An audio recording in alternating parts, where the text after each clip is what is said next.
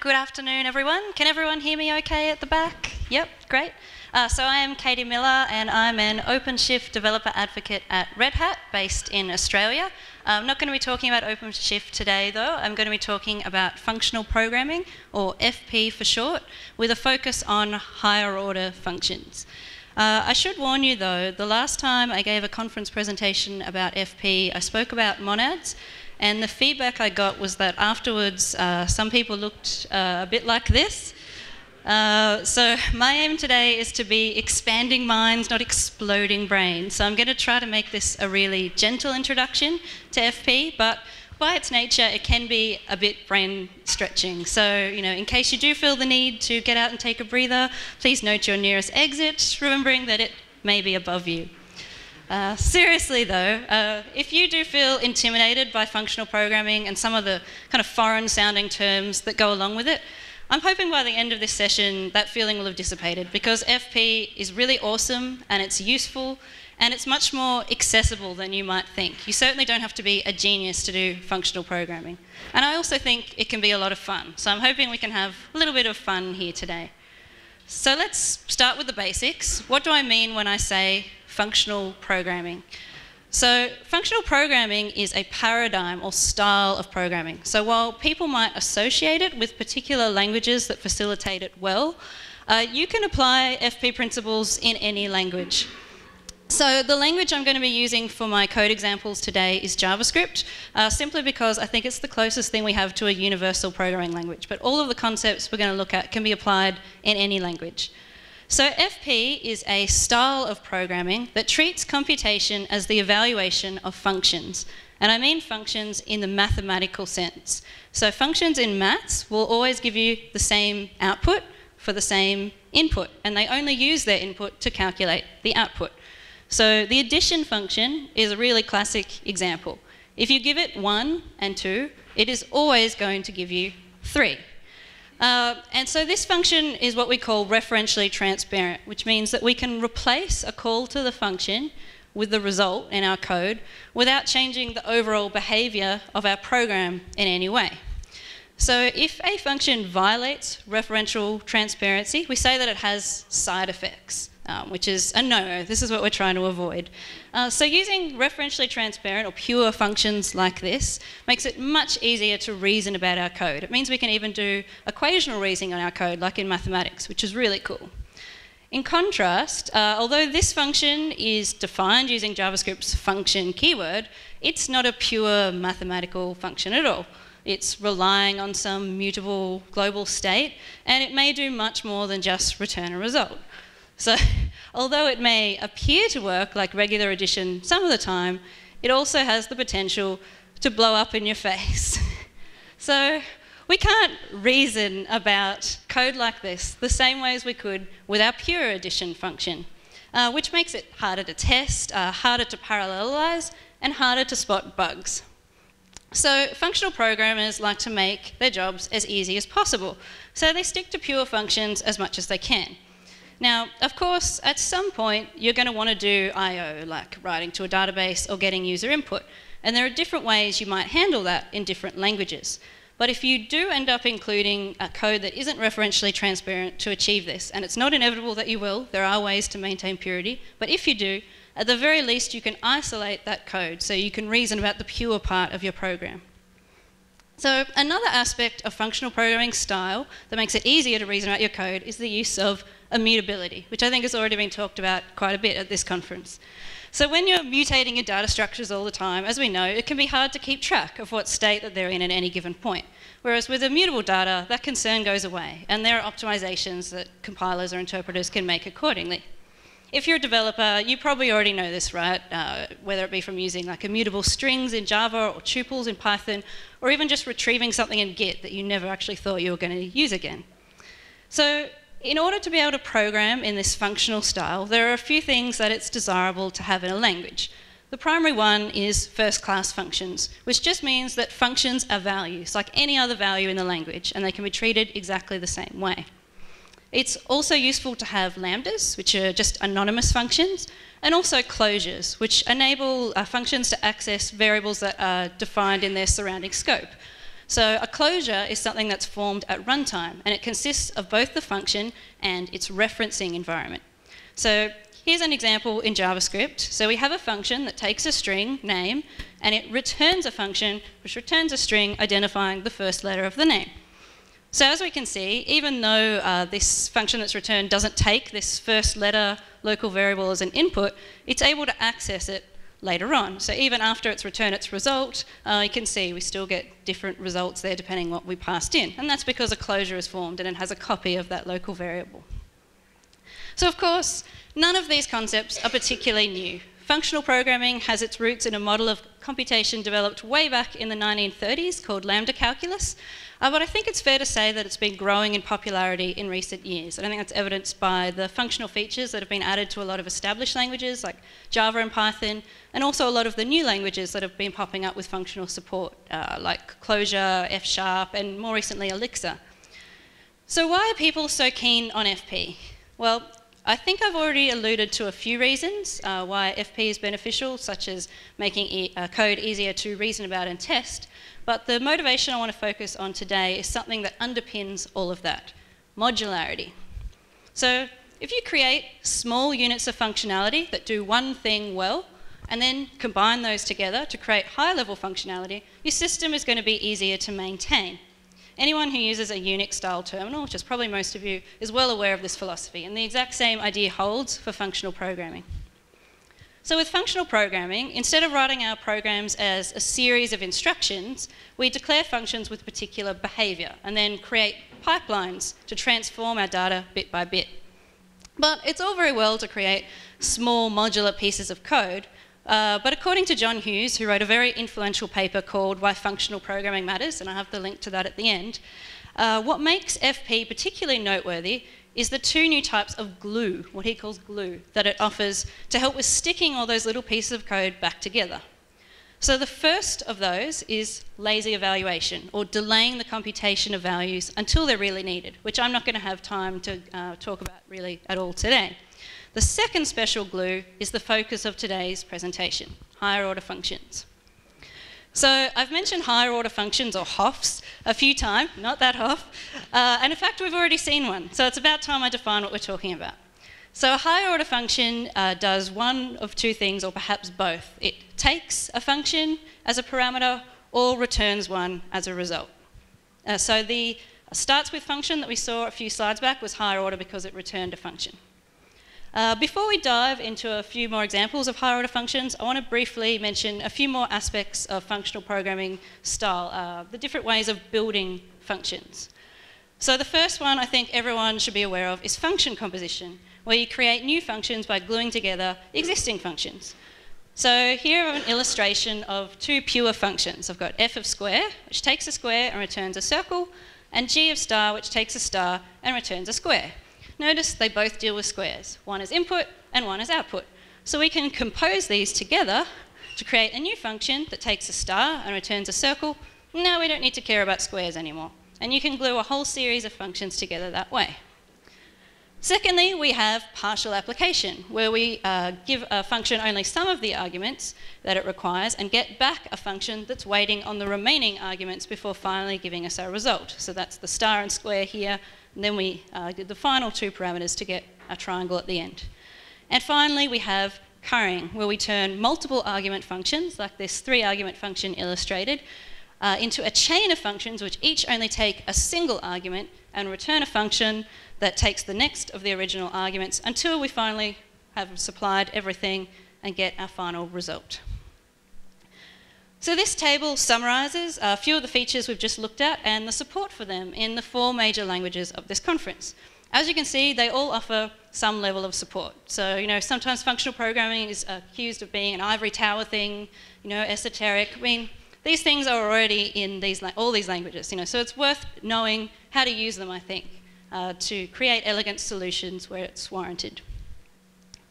So you may have heard that functional programmers don't tend to use loops, which is true. The alternative is to use higher order functions. And 3 particular functions that you'll commonly see used for this purpose are map, filter, and fold, or reduce. These are functional programming's 3 musketeers, if you like. So we're going to take a little bit of a look at each of them. So to help with that, I'm going to use a prototyping tool for D3 visualizations called Tributary, which comes with the functional JavaScript library _JS. There are several other JavaScript libraries, and there's lots of debate about which one is best. I'm just using underscore because it's already part of Tributary. So I'm just going to flick over. There we go. So the theme I've chosen for the data today is famous faces, and I've created a kind of visual list where each element has a textual component and a visual component. So at the moment, the textual component is showing an anagram of each name. Can anyone help me out and tell me who these folks are? I'm hoping they're people you recognise. Or if you're good at solving anagrams, you can figure it out. I've got USB bottle openers up for upper. Does anyone know? Do you recognise these people? Yeah? Guido, yep. Who else? Yeah. Mats, Grumpy Cat. Brendan Ike, Business Cat, that's good. We've got 5, we've got most. Anyone recognise the rest? Yeah, Rich Hickey, woo. Anyone else? No? Don't know the last 2? All right. Colonel Meow, did I hear? Sorry, that's not what I wanted. It's going to be hard to type and hold a mic, but I'll try. So what I'm doing here is basically I've hidden away all the D3 logic. If you're interested in D3, you want to look at that, this is all available online. You can have a look at it later. So it's all hidden away in this visualize function. So what we've got going here is we're plucking a property anagram from a famous list, which if I can click here, I'll show you quickly. It's just a list of objects which have particular properties. So that's what we're visualizing. Then I'm following the principle of immutability here. Rather than mutating this list, we're extending it and adding some display text, the anagrams, and then just showing that on the screen and returning this array here. And you can also add some text to that, which I won't try to do because it's going to be hard to type. But that's the basic setup of what we've got going. So if I can go back to the slides.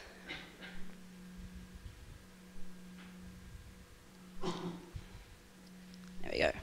So let's start out by looking at the first of our 3 musketeers, map. Now this is a function I'm assuming most people will have heard of you. It's going to get a show of hands. Who's used map?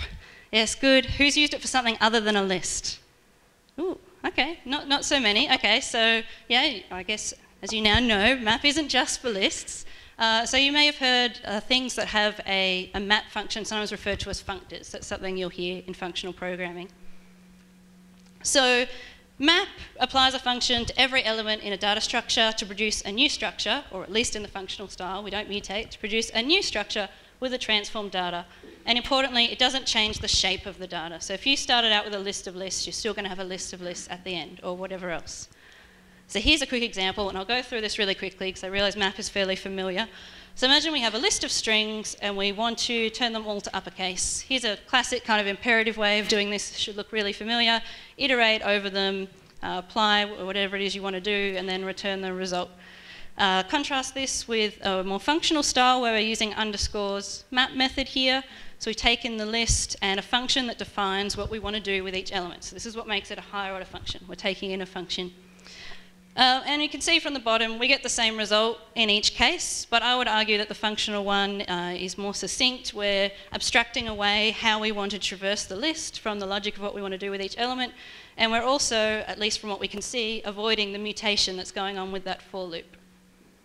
So I think this is encapsulating a particular pattern, which is something that higher order functions are great for. So let's have a look. Oh yes, so of course map isn't just in underscore, it has native support in all 4 major languages, although the details do differ slightly between them. So have a look at this in Tributary.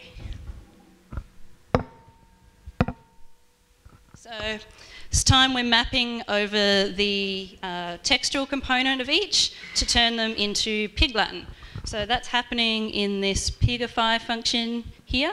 So using map over the list that we get when we split the string into the individual words, and then doing some manipulation to create a new version, which is Pig Latin, and then just displaying that the same way as we did with our anagrams. So notice, same kind of transformation for each element. If we want to do something more visual,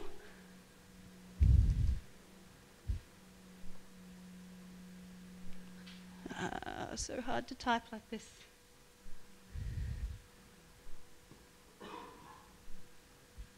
There we go. So same kind of thing, but now we're doing something a little bit more visual. So for each element, we're taking it, creating a clone of the images that are displayed and adding something to the end, which is a very stylish moustache. So notice again, we haven't changed the shape of our list, same thing, but we've just done some kind of transformation with each element.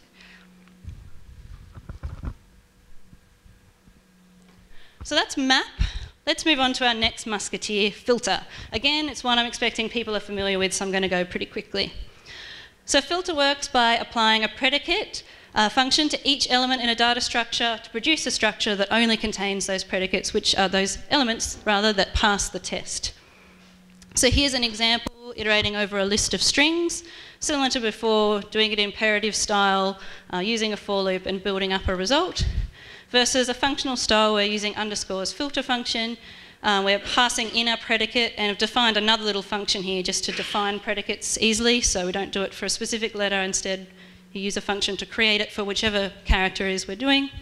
And then as before, we get the exact same result in each case, but in the functional case, we've abstracted away that traversal logic and separated it from what our actual test is. So again, filter has native support in all the 4 major languages. So let's have a quick look at it in Tributary.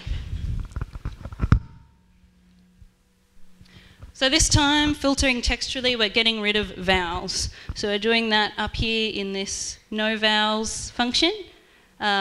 Going through, so the list this time is the list of characters in our string.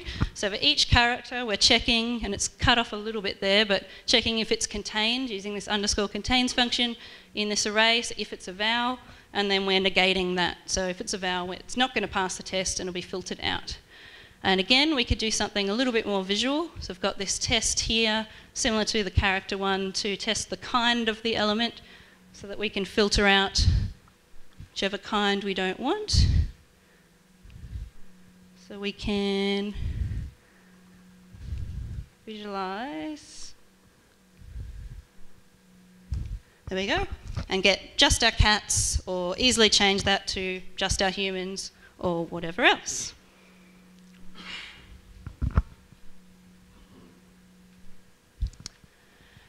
So that's map and that's filter, and they're ones I'm hoping you're already fairly familiar with.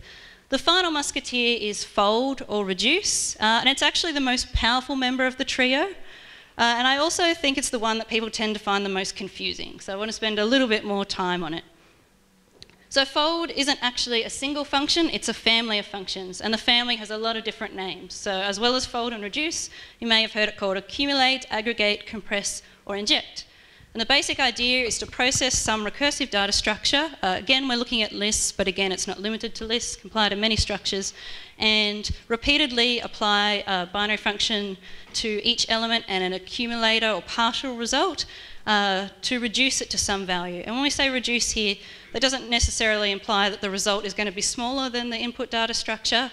It's just, depending on what the binary function is. So the accumulator may be given a starting value, but with some versions that we just give the first element to be processed is used instead. It can be left associative or right associative, and it can be strict or lazy. And it's different combinations of these things that give us the different members of the fold function family. So let's start off again by looking at the imperative approach. So this time we want to sum a list of integers. So start off our accumulator value, ACK, at 0, iterate over the list, continuously pushing each value to it, and then just simply return it. And that works. 1, 2, 3 gives us 6, as expected. But notice, again, we've got mutation going on with that for loop, and we've entangled the logic of what we want to do with the way that we're traversing. So to get rid of that, let's define sum recursively. Now, I should mention at this point that there are limitations with the way that JavaScript implements recursion, which mean if you use some of these techniques in prod, you might blow your stack and bad things might happen, so don't do that. We're just looking at the concepts today. Be aware the efficiency may vary in your language. I don't have time to go into that, but if you want to know more, Google for tail call optimization and trampolining, and you'll find everything you need to know about it. So this time with our function, we're taking in the accumulator as a parameter. And now we have our recursive base case. So if the list is empty, just return the accumulator. There's nothing left to do. Otherwise, make a recursive call to our function sum with the tail of the list. So tail is just everything but the first element. That's what list.slice1 gives us here. And our new accumulator value that we get by adding ACK with our current element that we're processing. And this also works. We start this with 0, we get 6. So what about if we wanted to do product? Well, we could do something fairly similar. Again, we've got the recursive base case. This time, though, when we calculate our new accumulator, we want to multiply, and we want to start our accumulator at 1. Reverse, a little bit trickier to think about, but again, we can do something quite similar. This time, we want to repeatedly take the first element and prepend it to the result that we've built up, and that will end up doing a reverse. So, looking at this, we can see that this isn't very dry. There's a lot of repetition here. We've got the same parameters every time, the same recursive base case. We have a recursive call each time taking the tail of the list, and then there is just one part, the part in purple here, which is quite different in each case. So as programmers, obviously, we want to get rid of repetition, and that's exactly what fold left does for this case, or reduce left. It's just a way of getting rid of the boilerplate of this pattern that you can see right here. So here's how we might define it. So I've called it fold L here. So now we're taking the accumulator parameter, a list, and also some binary function we want to apply. So hence what makes it a higher order function. So again, we have our recursive base case, and again, we're making a recursive call with the tail of the list, but this time we're calling our binary function instead to calculate our new accumulator value. So we can define sum again, this time using fold left, and it becomes a one-liner. We get rid of all that recursive boilerplate, and we could do the same for product and reverse, so they look very similar. And this works. As you can see here, I've shown both the result and the way it was calculated. Now notice all the brackets here on the left. That's what I mean when I say it's left associative. So if you find, though, the recursion a bit confusing, note that you could do the same thing with a for loop. It's going to work the same way. And as I've already alluded to, in a language, stack-based language like JavaScript, this may be the more efficient approach. But I'd like to make the point that at least if you do this, you put this in one place. So you only have that for loop and the mutation going on in one place, and then everywhere else you can have the nice abstraction. You don't have to look at the ugly mutation. So that's fold left, but as you probably guessed by now, there is another function in the fold family called fold right, which is right associative, and here's how we might implement it. So at first glance, it might look fairly similar to fold left, but there are some key differences. So we have the same named parameters here. We also have the recursive base case, and we're also passing the tail of the list each time, but this time the recursive call is inside the call to our binary function, and that makes quite a significant difference. Also, by convention, normally with our binary function with fold left, the accumulator parameter will go on the left, and with fold right on the right. You can see at the bottom here, we've got another sum defined this time with fold right, and it also works. We get the answer 6, but as you can see on the side here, it's been calculated differently. This time all the brackets are on the right, because it is right associative, but given that addition is an associative function, we got the same result anyway. It didn't matter in this case. So to highlight the differences, here's a case where it does matter. I think it was mentioned this morning, the cons function. This is a really common function in functional programming. And all it does is prepend an element to a list. So it gives you a new list, you take an element in a list and prepends it, gives you the new list with that at the head. So if we put cons through fold left and fold right, we get different results. With fold left, we end up reversing our input list. With fold right, it stays the same. So why is this? Let's have a look. Here's the function calls we end up with. Notice associating to the left versus the right. So with fold left, we start with putting 1 on the front of an empty list, and then 2 on the front of that, and 3 on the front of that. Whereas fold right, we start here and put 3 on the front of empty list, and then 2 on the front of that, and 3. And so we end up constructing a list that looks exactly the same as our input list. So fold L, sometimes referred to as just a for loop with an accumulator. That's probably a good way to think about it. Fold R, however, a lot of people like to think about as simply a replacement for cons in a cons list. So this is just building a list with this cons or construct function. You notice it looks exactly the same as the function above it. So when you're doing a fold right, you're really just replacing cons with your own function. So what have we seen? Yeah, so we've seen that fold left is left associative and fold right is right associative, and that does make a difference when you're dealing with something like a list there or a function that isn't associative. Fold right can be implemented with fold left and reverse, just by reversing the input, provided you're working with finite lists or finite data structures. In Haskell, for example, fold right can potentially operate on infinite lists, on infinite lazy structures, while fold left cannot. So that's just something to note. It may not matter depending on what language you're using, but good to know. So as I mentioned before, fold or reduce is the most powerful member of our musketeer trio because map and filter can be defined in terms of fold. So they also fit that recursive pattern. So here's map returned, defined with cons and fold R because we don't want to reverse our input list. And all we're doing is calling cons and then just running whatever the function is on each element as we prepend it to the result. Likewise with filter, again using cons here, stop working, to build up our list. Excuse me. There we go. Of course, by checking the predicate first to see whether we want to include each element. And yet again, this has native support in all the languages of this conference, although only JavaScript calls something natively a reduce right. The others just say do a reverse on reduce left or inject. So let's have a look in tributary.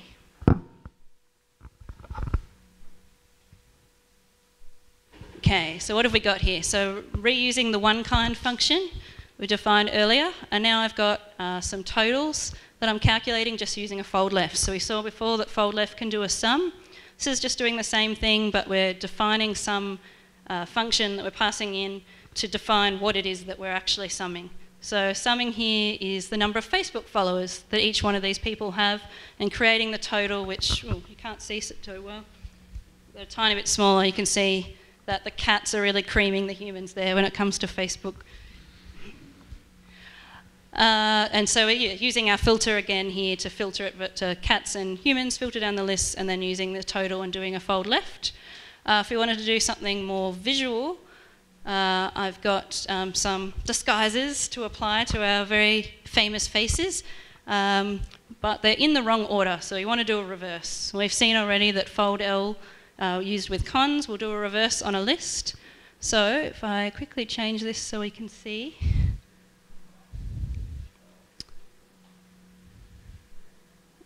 Where are we?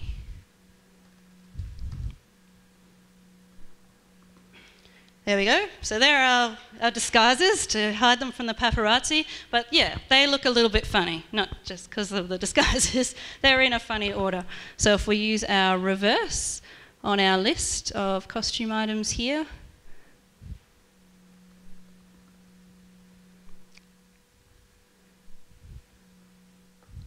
we get something that looks a little bit more sensible, if I can say that.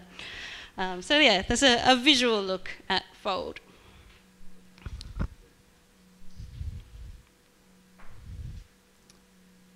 Is this going to work? No. There we go. So those are our three musketeers, map, filter and fold, and they're used frequently in FP, so you should really know them inside out backwards if you're going to be doing functional programming. But of course, there are endless possibilities when it comes to higher order functions. Anywhere basically that you see a pattern, repeated code, like we did with the recursive pattern, it's worth thinking to yourself, maybe can I extract some of this logic out into a higher order function instead.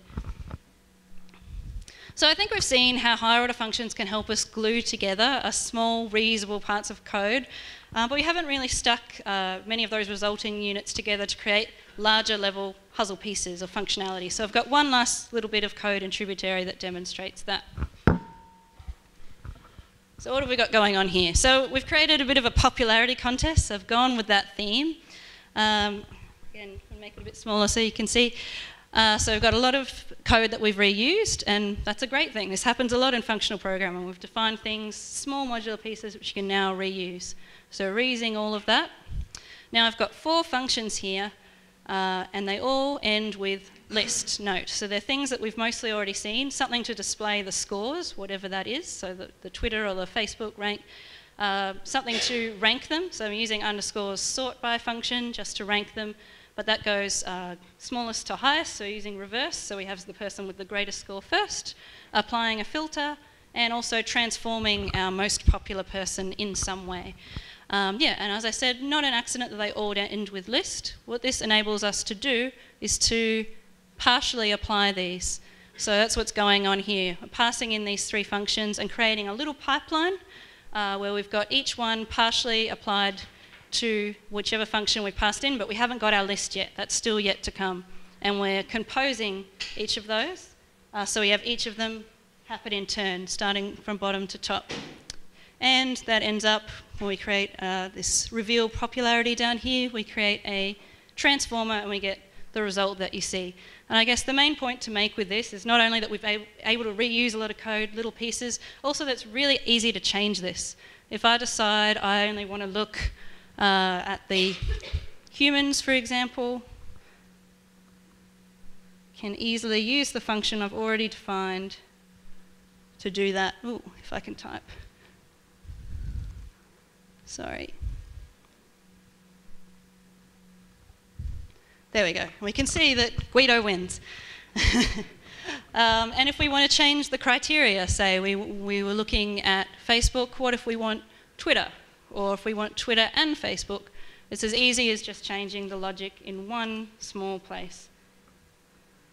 And this happens a lot in functional programming. I think it's a pretty typical thing a lot of the time that you write your code in this style and it might seem a little bit funny at first when you're not used to it, but there's a really big payoff in the end. Okay, I'll give up on that. Too hard to type this way. So, what have we learnt? I guess it's fair to say that Guido, the benevolent dictator, is also the ruler of the internet, but clearly the cats beat him hands down. More importantly though, I think we've seen that functional programming can enable us to write better code that's more modular, easier to test, easier to parallelize, easier to reason about, and that higher order functions play a big role in that. So we've looked at map, filter and fold, but there are many more functions, and of course you can and should write your own. So I've got some references if you want to learn a little bit more. I especially recommend this one. Learning Haskell will definitely change the way that you code. And yeah, if you want to have a look at these slides, you'll find them here. We're not going to have time for questions by the looks of it, but you can chat to me on Twitter. I'm CodeMiller, or come talk to me at the OpenShift booth. I think we might also have a bit of an OpenShift workshop tomorrow, so you can come there. We can talk about Haskell if you like, and whatnot. Thank you very much.